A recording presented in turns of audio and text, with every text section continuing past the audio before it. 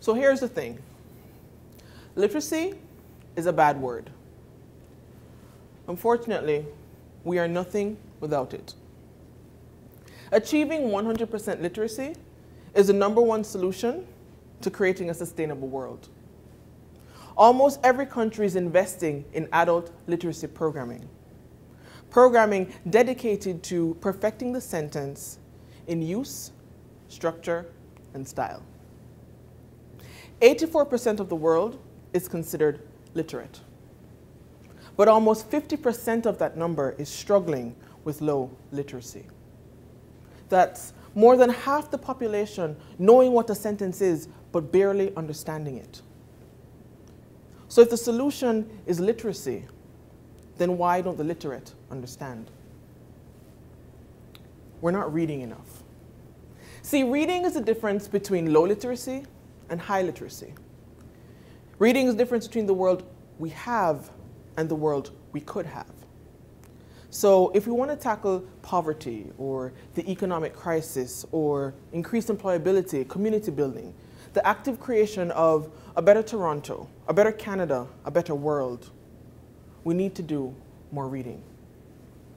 Reading turns the mechanics of literacy into comprehension, critical thinking, and communication.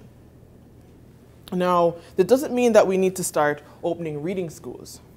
But what it does mean is that we need to start taking advantage of the human connection with books. See, literacy and reading, like everything else, is social. It depends on what a person needs at a specific point in time. It isn't something you have or you don't have. It's something you develop and adopt. My grandmother is the person that inspires me most.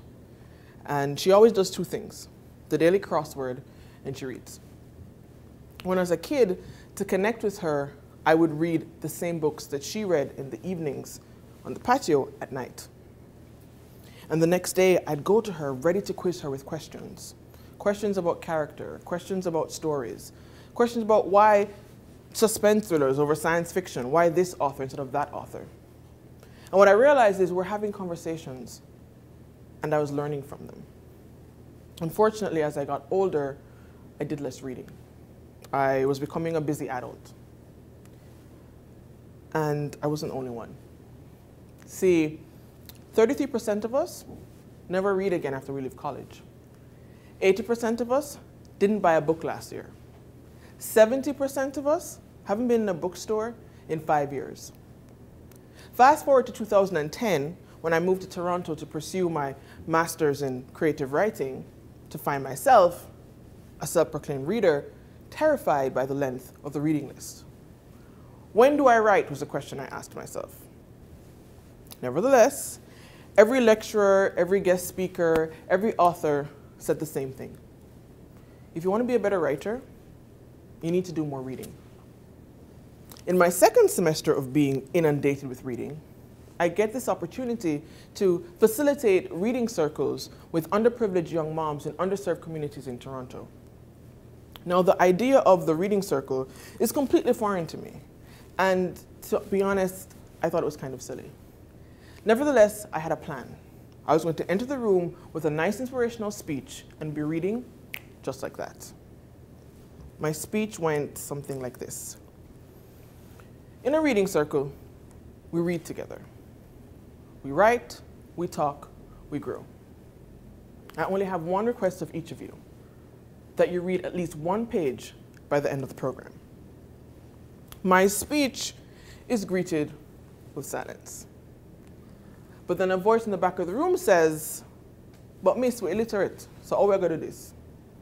Now, I recognize her Jamaican dialect, and what she's saying is, we're illiterate, we can't do this. That pronouncement unites them. It's 12 against 1. I say, let's try it and see how it goes.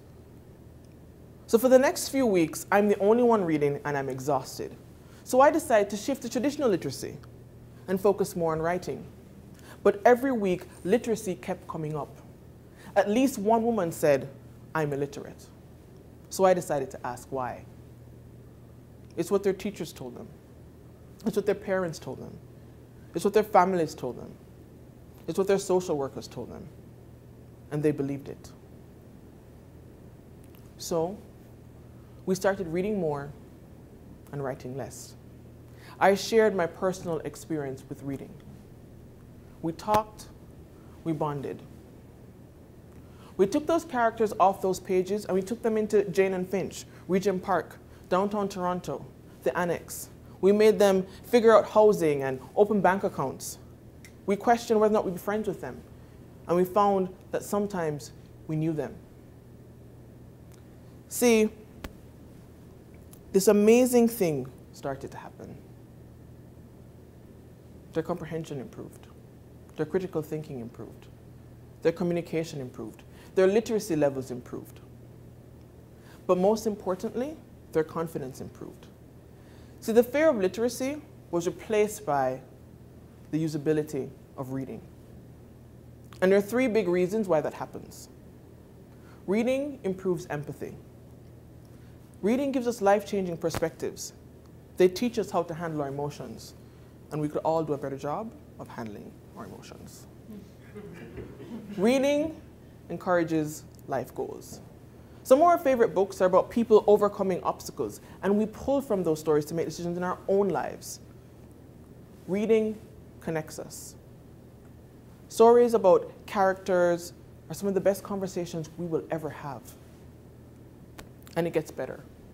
A person that possesses empathy, ambition, and feels included is 2 times more likely to contribute to her community, to volunteer, exercise their civic duty, to be employed, to be a better citizen and a better friend.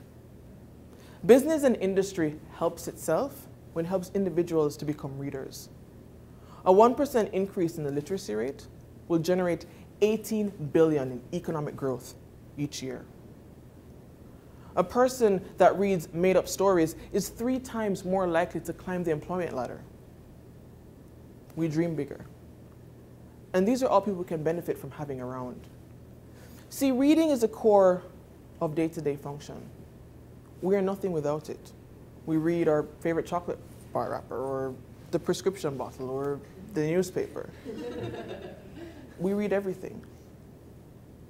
When we're young, we learn to read. But when we're older, we must read to never stop learning. So the idea is simple.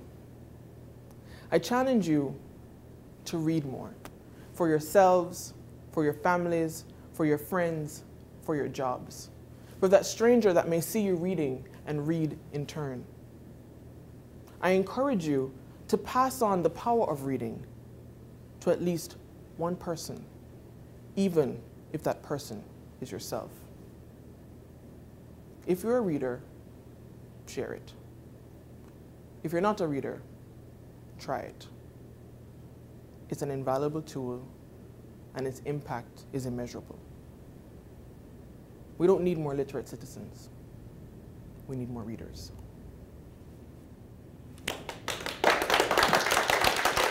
Thank you.